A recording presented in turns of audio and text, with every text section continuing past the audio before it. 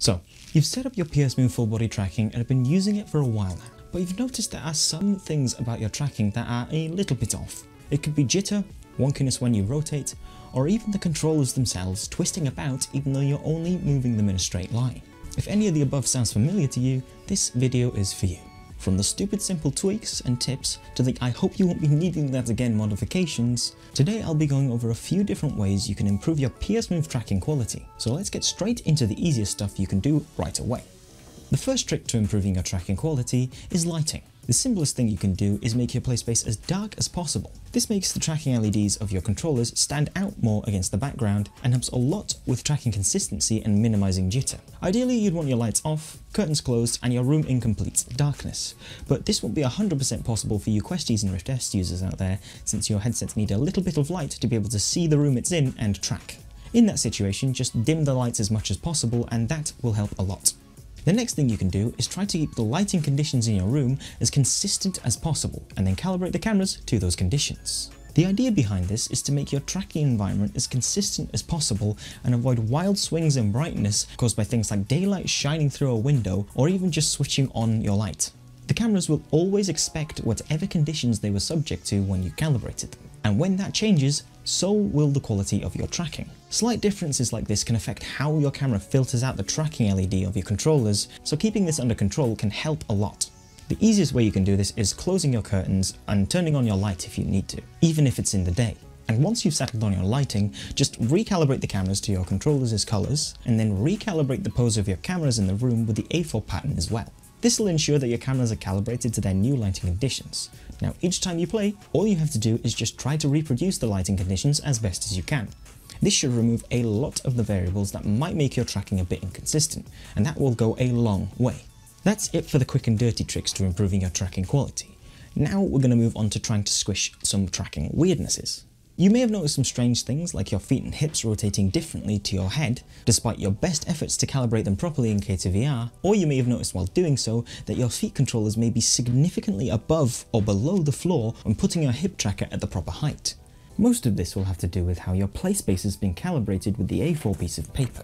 Issues with this could result in some of your controllers moving differently to others despite being under the same conditions, or the size of your play space being miscalculated, making it much larger or smaller than it actually is. This all can make it significantly more difficult to properly calibrate everything in K2VR, resulting in many different strange issues like the ones I just outlined.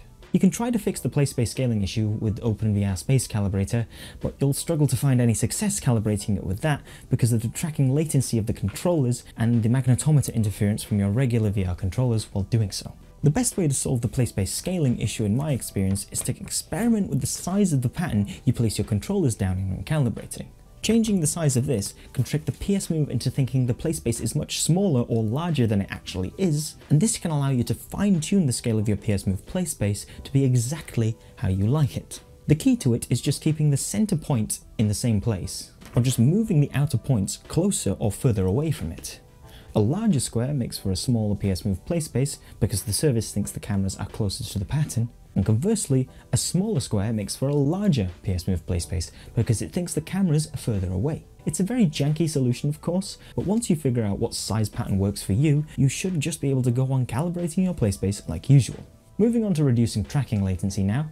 In my original tutorial, I've already mentioned using Task Manager to force reset the PSmove service admin if the tracking has some oddly high latency. This should work after a few tries, but if it doesn't and your tracking quality is still rough and latent, check how much CPU usage the PSmove service is taking while using it in VR. Chances are it's quite a decent bit because it has to directly process 4 camera streams worth of data to track each of the controllers, and on weaker CPUs, the performance hit can be quite apparent.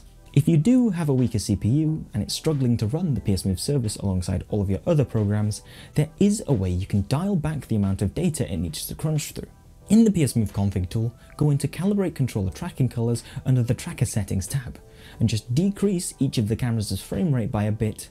This should plain and simple reduce the amount of raw data the cameras are throwing at your CPU, leaving it more room to breathe and run other stuff like your actual games. Just mess about with this until you find a balance between tracking quality and overall performance, and you should be golden. My final recommendation then, for the simpler things you can also do right now, is to try out using a renewed fork of the PSmove service called the PSmoveServiceEX.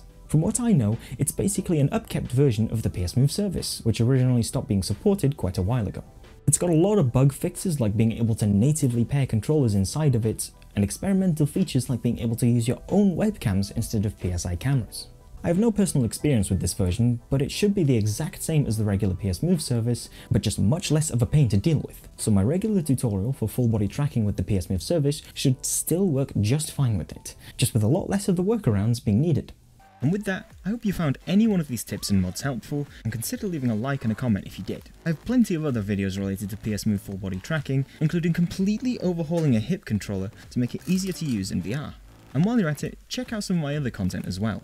There's a lot more to come, including my custom haptic vest project, which I'm just waiting on a few parts to arrive so I can complete it, and a Slime VR full body tracking comparison to the PSmove service. Stay tuned for that, because I know a lot of you have been asking for it. Though I think I've said enough here.